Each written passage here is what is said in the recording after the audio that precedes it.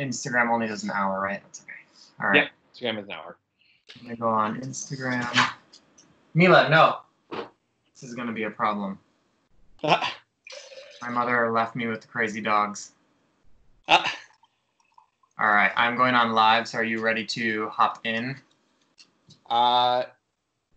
Yes, I'm in Instagram. So the second you click it, I should be able to see it, and then I'll jump in. It'll probably be a few second delay, though. No, it's fine. It says that I'm live. That was smart. I see. Yeah, so I'm in your live. Johnny. Add. Hi, everybody. In about 2 minutes. There he is. All right. So, I don't know what is causing that. But in about 2 minutes, we're going to get started. We're going to talk. I think maybe we can't do both at the same time. But we're going to get started. We're going to talk about injuries in sport. I have my old teammate, the gold medal doc, Anthony, over here. Hey, Anthony, do you know if that's you or me? Something is doubling up.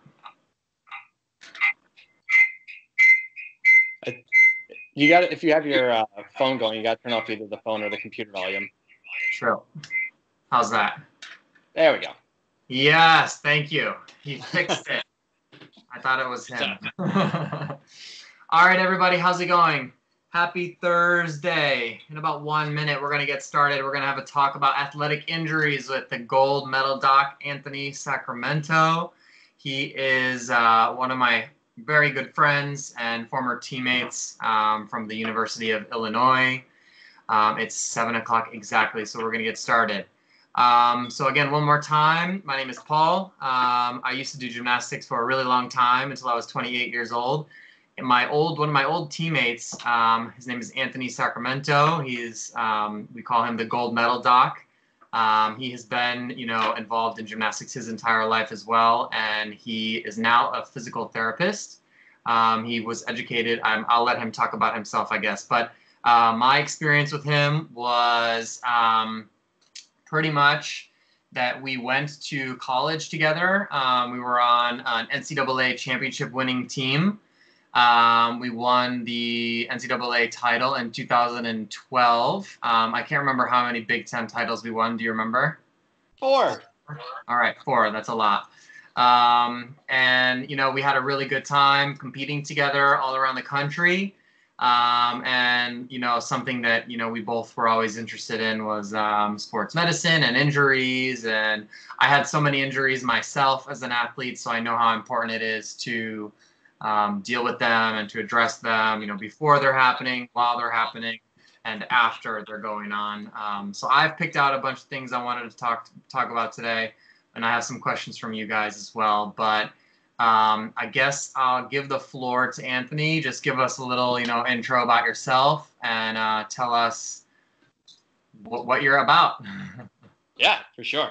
Well, thanks for having me here, Paul. It's really, really exciting to be able to, talk to everybody about gymnastics and kind of some of the things that are happening in the health and wellness field and what we can do as physical therapists to kind of, help everyone be better. So just like you, I did gymnastics for as long as I can remember. So I think I was like 2 or 3 all the way through college. And then after that, I started grad school, got my doctorate of physical therapy at NYU. And I've been a practicing. Thank you. But since then, I've been a practicing and licensed physical therapist in New York City. The office I work at is in Manhattan.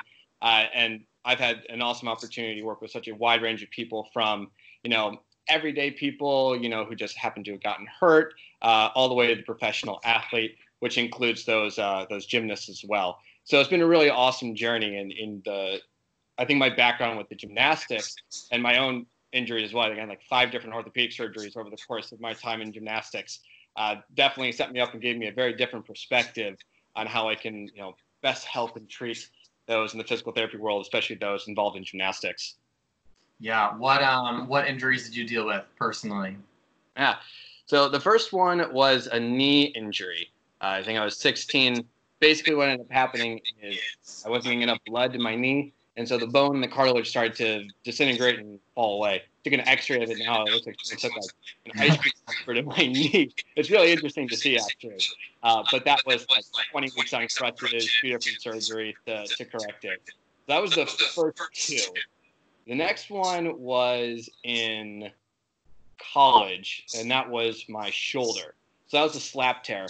I tore it at the beginning of the season, competed all season on it actually, and then had it repaired that summer.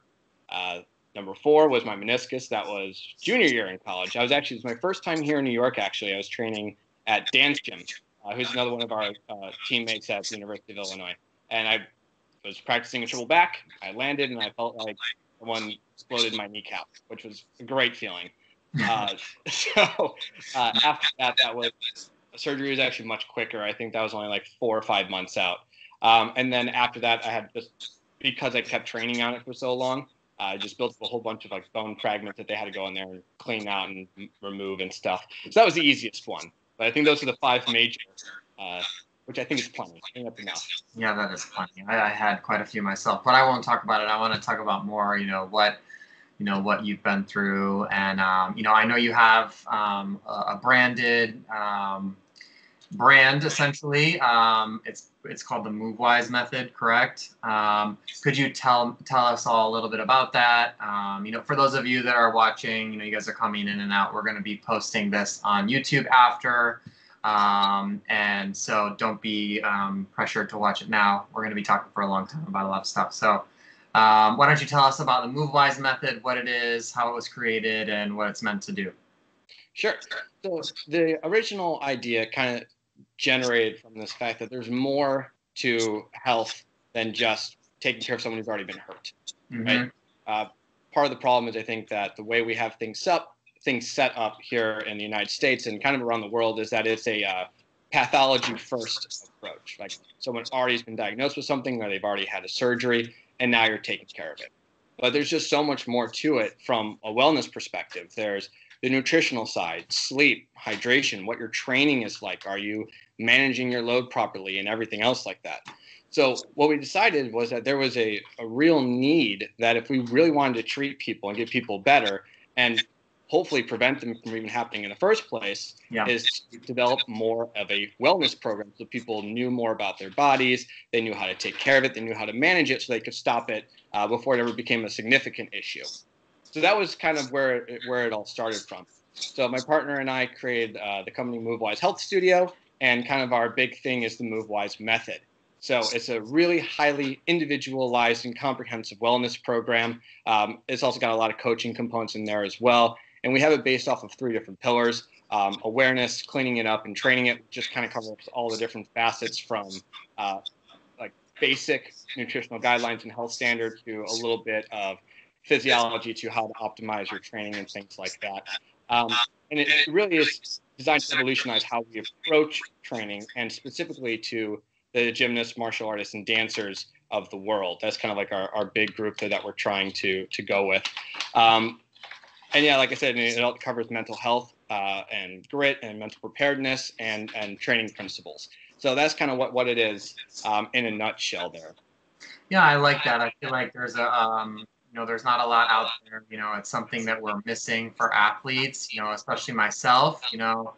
I was an athlete at the Olympic Training Center after my collegiate career, and I also competed at a club in New Jersey called US Gym. And, I'm familiar with, the needs, that you're talking about, and I think it's very difficult to, it sounds great what you're doing, like I said, it's difficult to find something that conglomerates all the different aspects, and it sounds like that's what you guys are doing. So I'm looking forward to hearing more about that, as we go on, and seeing more about what, you do with that in the future. But basically, now that we got that out of the way, talked about your company and your product, we know that you're a doctorate in physical therapy from NYU. You're a former elite level athlete, one of the best ring guys in the country. You have a lot of experience. So I wanted to go over injury prevention, specific injuries that you see. and a couple rehab, pointers from you. So I wanted to start in the beginning, of injury prevention, how we can prevent injuries from happening. So my first question for you is, what do you think is the number one threat for gymnasts to get injured? Yeah, it's a great question. Without a doubt, it's overtraining. It's such a highly specialized sport, and done at a high level. They're very intense skills, and you're asked on a very, very regular basis to do it a lot. Most people are training 6 days a week, and then maybe they have an hour of training room, then they get there for an hour of conditioning beforehand, then they have a 3-hour workout, then they have an hour where they just stretch and try and work on problem areas. So people are putting in 5-6 hours of work 6 days a week, and that's just a lot. And gymnastics has always been one of those things where I think from a really young age, our coaches, I know my coaches would say, well, if you're missing days, like you either don't care or you're going to fall so far behind that you're just not going to be competitive. So there was always kind of that mentality to go into the gym and do everything regardless, if you got a bone sticking out or not. That was just kind of we all have rip stories, right? One, how big was the size of your rip that you had to compete on, the size of your hand or something else like that. So it's not an unusual story to hear. And because of that's just without a doubt where we run into trouble. The more you do things at that high level, the more fatigued you are, the more that impacts your technique, and that just sets you up for potentially an issue. So when I think about what you're saying, overtraining, does that, can we prevent this overtraining? When I think about overtraining, I think about creating imbalances or weaknesses in muscles or your joints, or in some kind of movement pattern. Is there any way to identify the overtraining or those imbalances, or the strength and weaknesses that are being created? Like, how would you suggest that we catch these, situations where we're overtraining, and can we identify it? Right. I think that's actually two separate answers in there. So in terms of how do we prevent the overtraining, that comes down to coaches and athletes talking to each other and understanding where the other one is at and working together either with the trainers that they have or with other coaching staff or with hopefully a physical therapist that they have to really design programs that have adequate rest, that have good build-up, that have built-in cool downs, and realize that, rest is not a bad thing, right? It's okay to take it easy and let your body recover. In fact, you'll perform better because you won't be fighting an injury and trying to compete on something that's hurt for longer periods of time. That's literally overuse, right? And then the second one is, how can we catch it in these imbalances? That's a harder question to answer, because as it stands, there really isn't a screen out there or something that's already out in the world to say, hey, you did this and this wrong, you're going to tear your ACL, right? You can guess and people can look at strength and motion and things that you would normally expect to hear at like the doctor's office, but that doesn't really capture the sport. It's not very specific enough to give you an idea of what's going on. So really, I think the best answer to that is, again, those coaching staffs, the parents and the athletes working with a PT who is familiar with the sport, like on a very deep level. They can ask the right questions. They can have them go through specific skills or movements to see where they might be having issues and basically do a top to bottom assessment. And it have to be different for every single individual, right? That'd be the most ideal, which I appreciate is hard to do in some cases, not feasible, but that's really the best answer on that.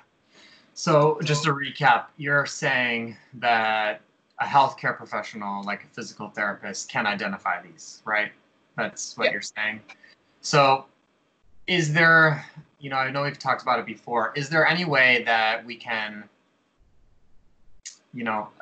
I'm currently on the board of directors for USA Gymnastics, and one of the things that they're really, focusing on is, creating this athlete health and wellness program. And they've tried to do stuff like this in the past, but I don't know how it's really ended up benefiting or not in terms of the athletes. I think you're on to something, and I want to know, like, can we teach coaches? Because in my opinion, coaches are the first line of defense for injury.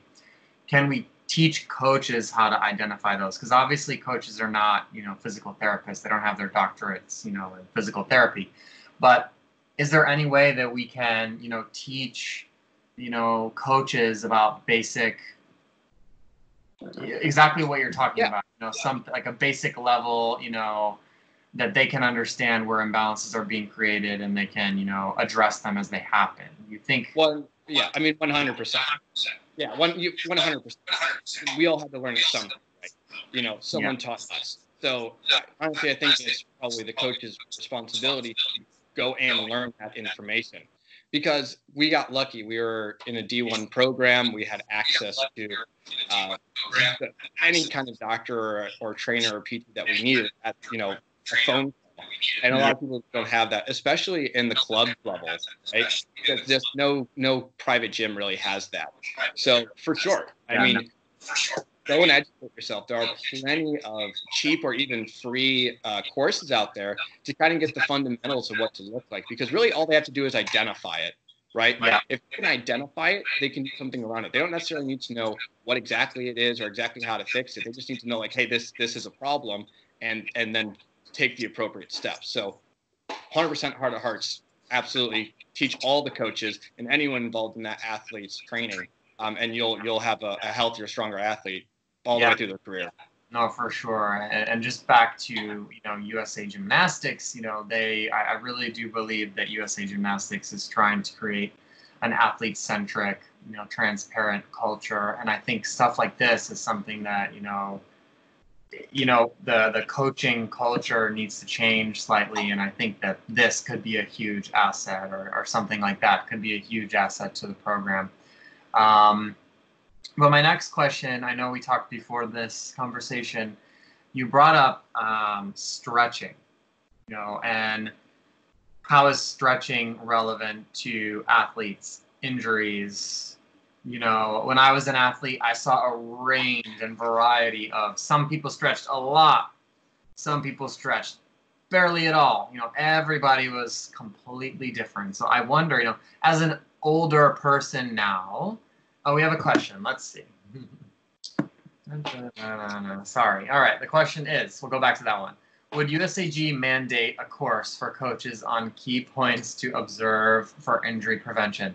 So I can't speak, hi Nurse Lori, I can't speak about what they would do. I'm only on the board. I'm not the organization. But I can, try to influence change within the organization. We did just create, if you've been noticing the I don't know if you're a coach or not, but a lot of the coaching courses have been changing in USA Gymnastics. So we've been having a lot more education on, abuse, obviously, given the situation. So I think this could be something that would be great for coaches, to understand, exactly what you're saying, a course on, injury prevention and athlete.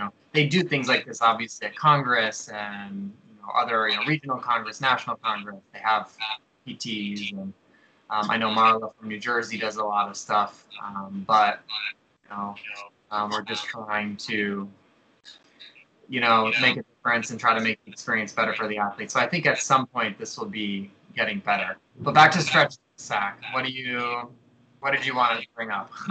Yeah. Sorry. So, I mean, I think you kind of hit the nail on the head. Like, you saw everyone doing different amounts of stretching, right? Some people, you would just be frustrated, like, they never stretch. How come they can do that? And I'm stretching here for, like 5 hours and it's not making a difference. Yeah. And to me, I think that comes down to identifying what you actually need. From the youngest gymnasts, they're getting pushed into over splits and the importance of flexibility. I mean, in the Future Stars curriculum, there's an entire routine that is purely flexibility, right? Yeah. But what happens when it's not flexibility you need, but some kind of strength or some kind of motor control? So what ends up happening is your body needs to find stability somehow, right? I don't care how loose your joints are or how flexible you are. If you don't have that stability, your body's going to tighten up everything just to keep it together, right? So then when you go and stretch it and you take all that away from it, you can't use it. And so then you go and you try and do the skill and nothing changes, right? And so you need to be able to identify, is this truly a flexibility issue, or I'm just tight and I need to stretch? Or am I tight because I'm lacking that strength, or I'm lacking that stability somewhere else? And so I'm stealing that flexibility away just so that I can move through the routine. And you'll see that if you have specific sticking points on certain skills, right? That's absolutely a question you need to ask. Number one, can my body actually move into that position, right? Yeah. And then do I have the strength to handle it? And then if you still have a flexibility issue, go ahead and stretch it. But stretching is definitely not the only answer. And honestly, what I find, especially in the gymnastics population, which is already very hypermobile, is that's actually not the answer at all. And more flexibility doesn't change anything. So, pick and choose when to use it, and be sure that you're using it for the right reasons. Sure. That makes a lot of sense. My next question would be with regards to, when I was an athlete, I remember in college even, we were required to do rehabilitation shoulder, exercise before we worked out. Do you believe in prehab? Is it useful? Should we throw it away? What do you think? Yeah, absolutely prehab, right? Okay. The problem, again, lies in the type of prehab that most athletes are doing. I see these big old ring guys, and they got these tiny little bands, and they're just moving their arm up and down, and it's like, what are you doing? It's just not, it's not specific enough. It's not intense enough. It's not challenging enough to actually be effective, right? And it also needs to target what needs to be strengthened, right? Just because you have a shoulder issue, we were just talking about the difference between flexibility and stability or strength, right? You might have a shoulder problem because you have a thoracic spine mobility issue, right? So doing more shoulder rehab isn't going to help you, and it's not going to prevent anything because you're missing the point, right? So that needs, again, to come down to a good understanding of where you actually need to supplement that rehab or prehab, and then make sure it's specific and intense enough to actually do good for you. So I have I'm going to go, this is a more personal question for me. When I was an athlete, I was, I remember many different times people did diagnostic exams on me, and they always picked out my winging shoulders, right? My winging scapula. They always, even from age 12, I'm telling you, I remember at Future Stars, they told me I had winging shoulders, winging scapula, and I needed to fix that or I was going to destroy my shoulders, right? So I didn't hurt my shoulder. I had, minor shoulder injuries up until, 6 months before Olympic trials in 2016. I also got a slap tear, but I don't necessarily believe it's because of my winging problem. I think that's just how my body is built, and I think that I was very strong and very, capable of, what I was doing. I just wanted to bring up the winging thing, if that was something you ever come across in evaluating athletes, what you thought about it. Yeah, all the different things, between the winging scapula to the hyperextended knees or the hyperextended elbows and the super loose low back arch. We're built the way that we're built, right? It goes to understanding your own body and appreciating what it can do, and then designing a program around it. I talk a lot about, at least to my patients and other clients, it works until it doesn't, right? And so you might have a problem and never ever end up, right? So that's just life. Yeah. And so you can't get caught up on every little thing. Everyone's built differently. No one's going to have the perfect ideal anatomy in all cases, right? So I think you're right. And again, we're not a huge ring guy, right? You didn't need the same kind of stability that someone else might have needed, right? Yeah, you're stronger. Yeah, you're stronger events. You did floor, vault, high bar, P bars. You were great at those events, and you needed the flexibility, and you had the lines to make it work. So it wasn't even important, right? So again, event, give and take, work with your anatomy. Same deal. No, I feel like as an athlete, that was my strength. I always picked out, what worked for my body. But anyways, recovery. What do you think is the most valuable piece of recovery for you? Is it compression? Is it icing? Is it heating? Is it, say it again? Sleep. Sleep. All right. Sleep. Why sleep? Tell me why sleep. All those other things are great, right? Yeah. You want to use the ice or the heat to, work out inflammation or something tight. Making sure you stay hydrated and drinking water and good nutrition. That's all important. But it doesn't mean anything if you can't recover. Yeah. And the recovery itself actually happens during sleep.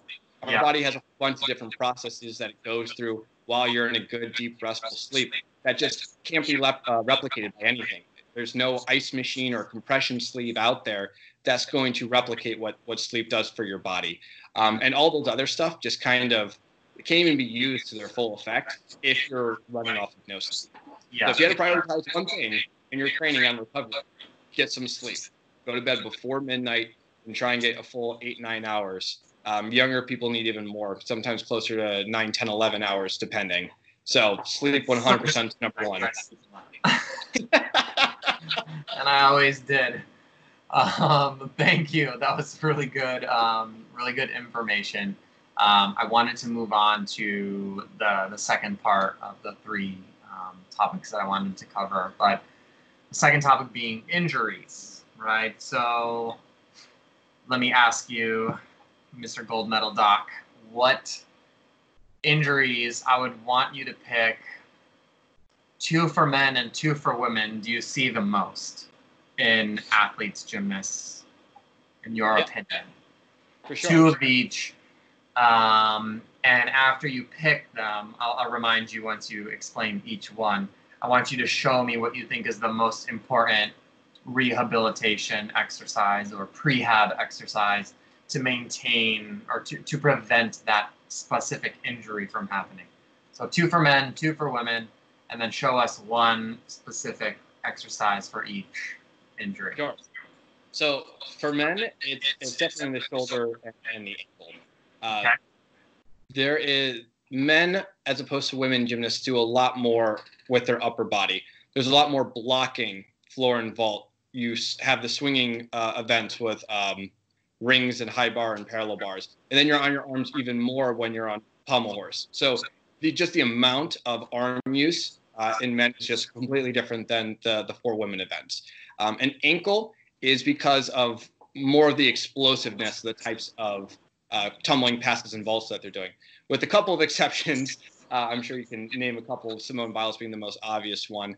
The general type of tumbling passes that men are doing are a little bit more advanced than the women, right? So your body needs to be able to absorb all that impact. It needs to be able to generate that power to get up into the air to do it.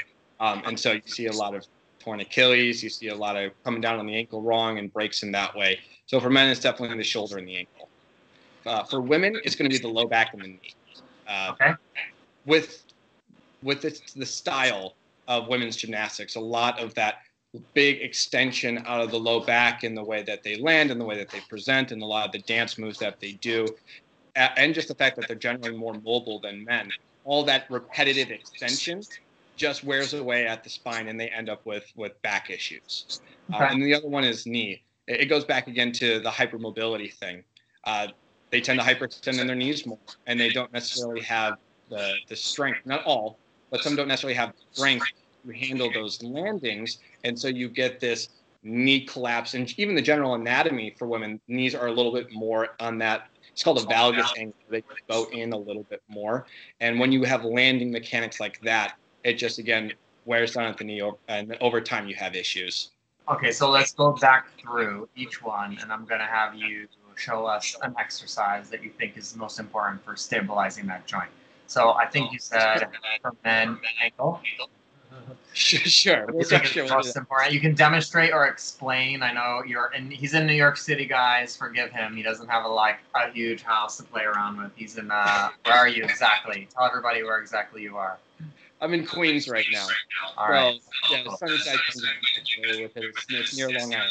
It's a beautiful place. But show me your ankle rehab. Sure. Let me move some things around here. Sure. Let's see. Or if you want to explain it with your hand or something, you can. I don't know if you can do that, but any way you want to show us. Any way you want to show us. Yeah, I'll bring the camera down a little bit. I'll do a mini one. I'm not going to embarrass myself right now. But the first one is called the wide balance. So basically, you're doing single leg squats in 3 different directions. Okay, forward, back out into the right, then back out to the left. And you do it on both sides, right? Okay. And it seems like I said squatting, right? It should be a leg exercise, but it's really the ankle, because you need to have the range of motion of your ankle and that balance component to really actually be able to get out into that distance, right?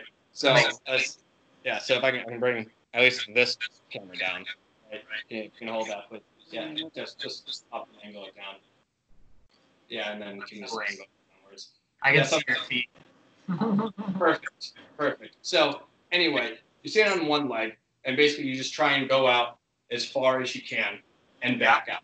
Knee needs to stay in line. Heel can't leave the ground. The next direction is back into the right, and then it's going to be back into the left, and then you just repeat on the other side. So it's foot forward, it's forward, back, left. Okay, I understand. So you make a Y, like an upside down Y. Yeah.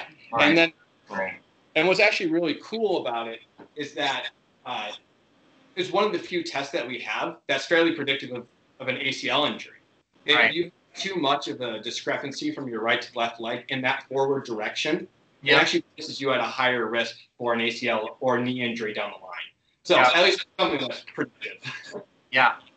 No, that makes sense. Go to the next one. For men, your second injury or second joint, most susceptible for injury was a shoulder. Right. So this one I call terrible fives. It's basically 5 different exercises with 5 reps that you do 5 times. Okay. What does it works the whole shoulder in all the different directions.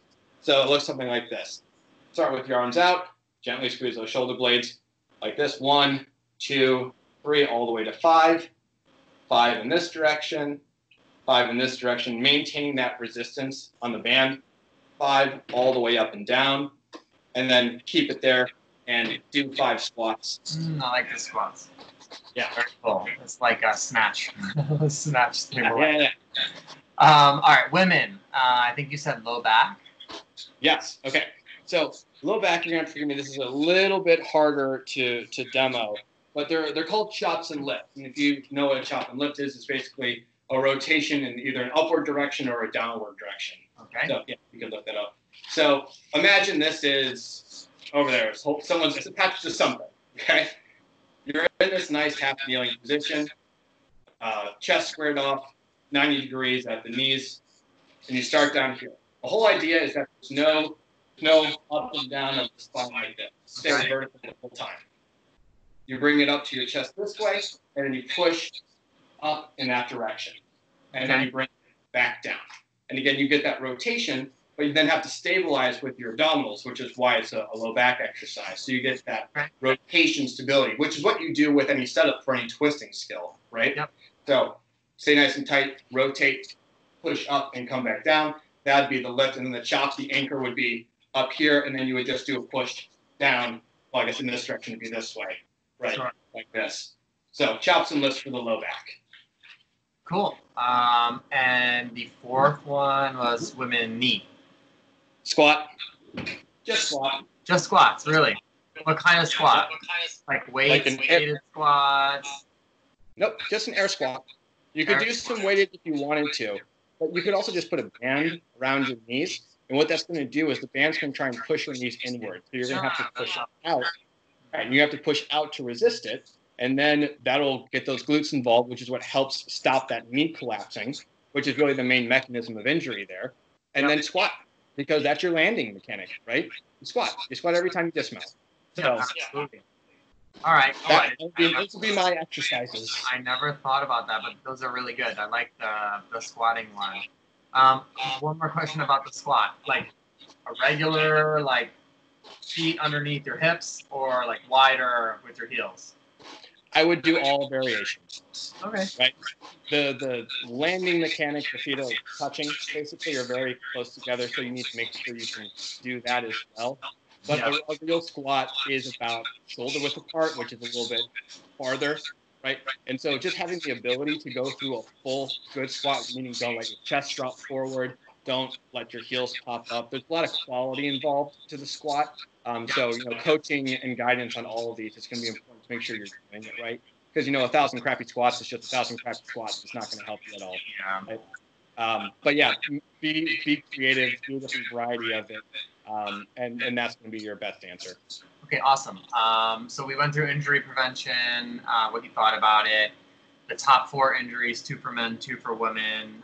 You showed us a couple exercises for each joint that you think that everyone should be working on in order to prevent those injuries.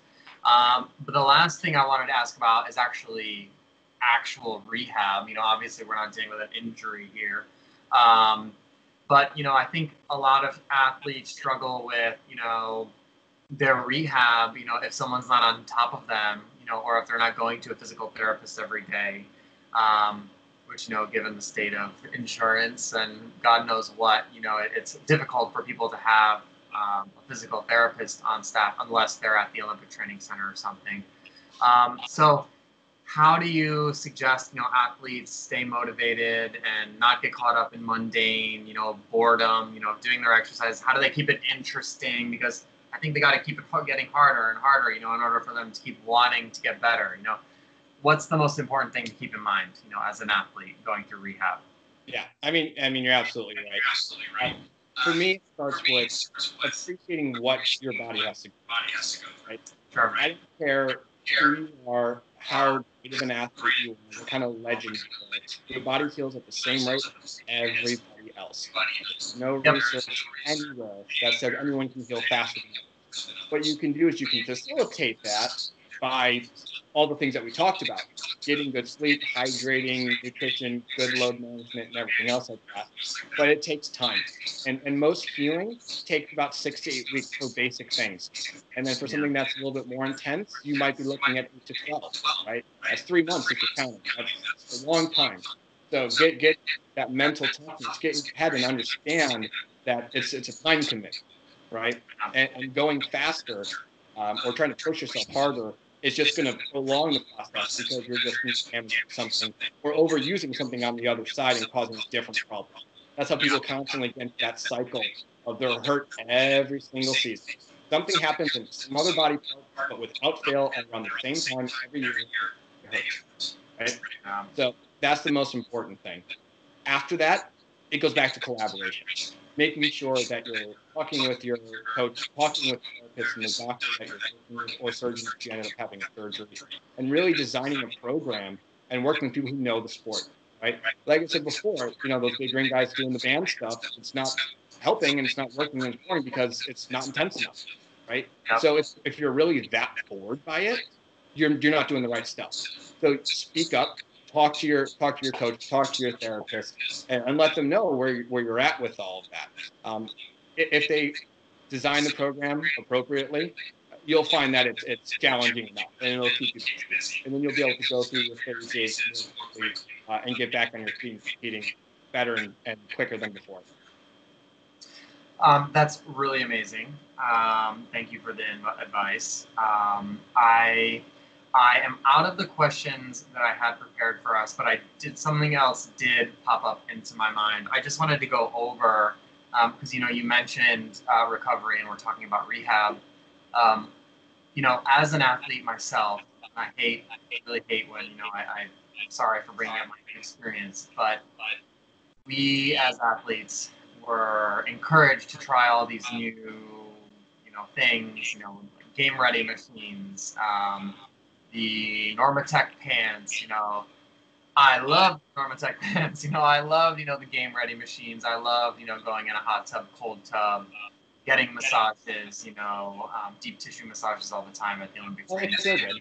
Stim, like I personally felt that the most effective form of athletic training or, pain management, rehab for me was oddly cupping seemed to work.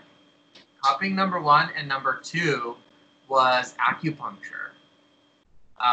And I wanted to ask you, out of all those things that I just mentioned, what do you can use your experience as an athlete or as a healthcare provider, which ones do you think are the most important to rehabilitation or recovery, I should say. Yeah. So like most things, right? So I'm certified in affective practice. I can do that. I do it all the time. I have great results with a lot of my patients. Right? I've done the kinesiotherapy. I've done all the things. And what you find with experience I've had with working with so many different people, so many different walks of life, and so many different capability levels, is that something works differently for someone else. Right? Yeah. Just because it works over here doesn't mean it's work over here, even though it seems like they have the exact same issue. Of course. It's just two individuals, right? Of course. So that, I think that comes down to, and really understanding that athlete or gymnast, what you got, and listening to what they have to say. Right? If they say, hey, look, I don't feel like this is doing anything for me, don't push it. Find something else. And that's what any good clinician and any good coach is going to do.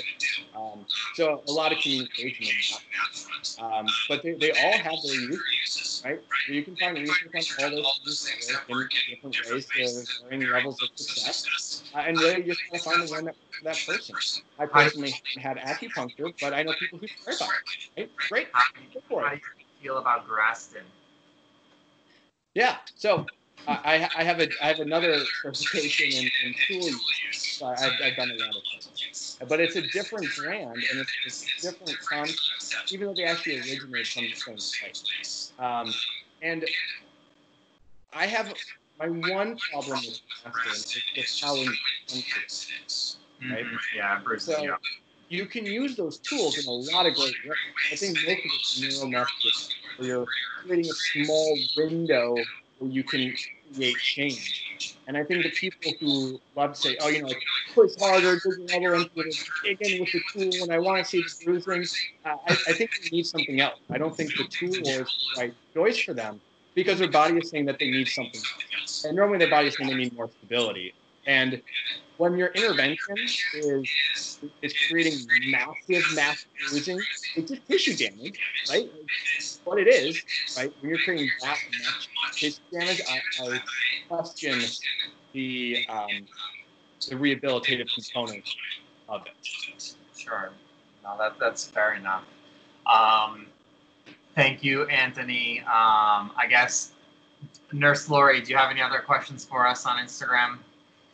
Or anybody else, any of the few of you guys on here. We're going to be posting this to YouTube after. We're recording it on the computer, so we're excited to be posting it. But Anthony, do you have anything else you wanted to bring up or did you wanted to talk about before we end the call? Yeah, sure. I guess my last takeaway is collaborate.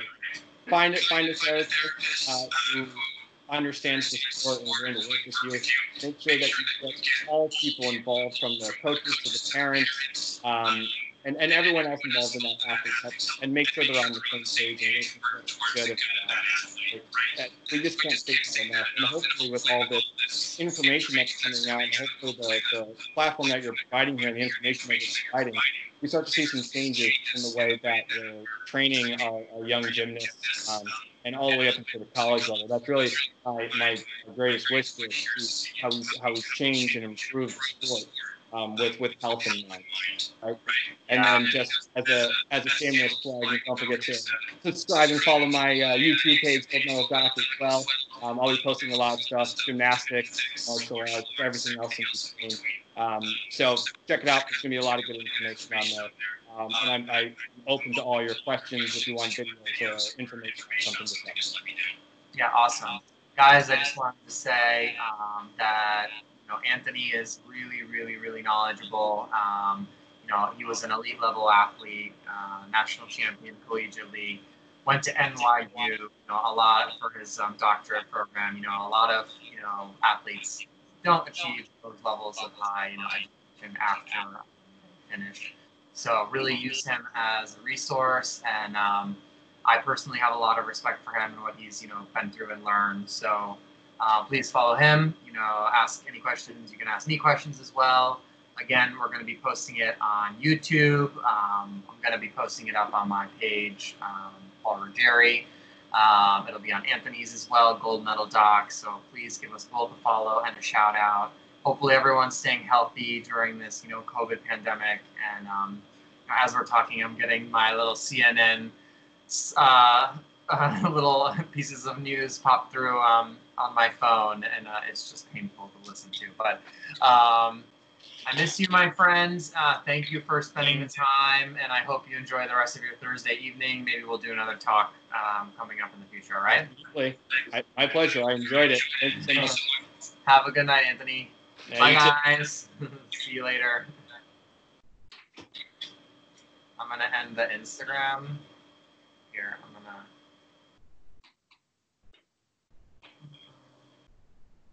That was bad. It